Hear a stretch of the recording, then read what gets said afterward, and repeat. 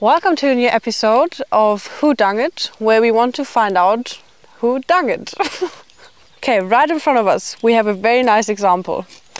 This might remind you of some kind of a farm animal by the first look.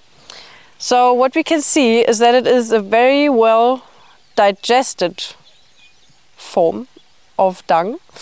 If we poke a little bit inside it, we can actually see that there's no evidence of grass or anything else, so it is very well digested, which tells us that this animal is definitely a ruminant. Inside we can see that this animal is definitely a herbivore, so we don't find any evidence of carnivore diet.